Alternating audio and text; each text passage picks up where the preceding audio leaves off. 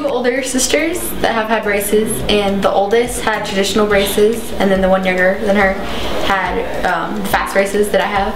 And the oldest sister, she was in braces for quite a long time, and like every time she went, they were like, oh no, longer. And then my sister in fast braces was told 11 months, and she got them off in 8 months, which is like a third of the time that my oldest sister had them.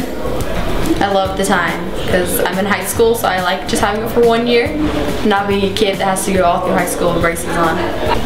If one of my friends were considering getting traditional braces, I would tell them that they should go with fast braces, because in traditional they're going to have them for a very long time, and there's going to be a lot more time and money involved, and with fast braces it's a really good experience and less time and less money and less appointments, so it's good. I would go with fast braces instead.